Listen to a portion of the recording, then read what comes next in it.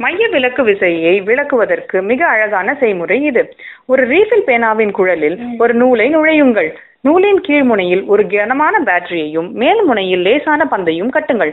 இந்த பந்தை விட பேட்டரி மிக கனமானது தானே? அட, பேனாவை நீங்கள் சுழற்றினால் இந்த லேசான பந்து பேட்டரியை மேலே தூக்குகிறது. இதற்கு காரணம் சுழற்சியினால் நூலில் ஏற்படும் பலமான விசைதான்.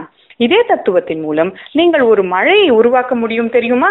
இதற்கு தேவை 1 மீட்டர் டியூபும் நீர் நிரப்பிய ஒரு பாட்டிலும் தான். டியூபின் ஒரு முனையை பாட்டில் நீருக்குள் நன்றாக முழுகுமாறு அமர்த்துங்கள். டியூபின் இன்னொரு முனையில் வாய் வைத்து நீரை உறிஞ்சுங்கள். சைஃபன் போன்று தண்ணீர் வெளியே வருகிறது. அடுத்து டியூபின் ஒரு முனை நீரில் உள்ளது. மற்றொரு முனையை கையால் பிடித்துக்கொண்டு நன்றாய் சுழற்றுங்கள். சுழற்றுவதால் உண்டாகும் மைய விலக்கு விசையால் பாட்டில் தண்ணீர் டியூபின் மேலே ஏறுகிறது. எல்லா பக்கமும் நீர் தெளிக்கிறதே அழகாக.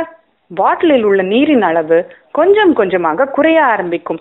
சிறிது நேரத்தில் நீர் முழுக்க காலியாகிவிடும். பாருங்கள், இந்த செயற்கை மழையில் குழந்தைகள் நனைவதை காணுங்கள். நல்ல ஒரு வெயில் நாளில் வெட்ட வெளியில் மகிழ்வதற்கு நல்ல ஒரு செய்முறை இது.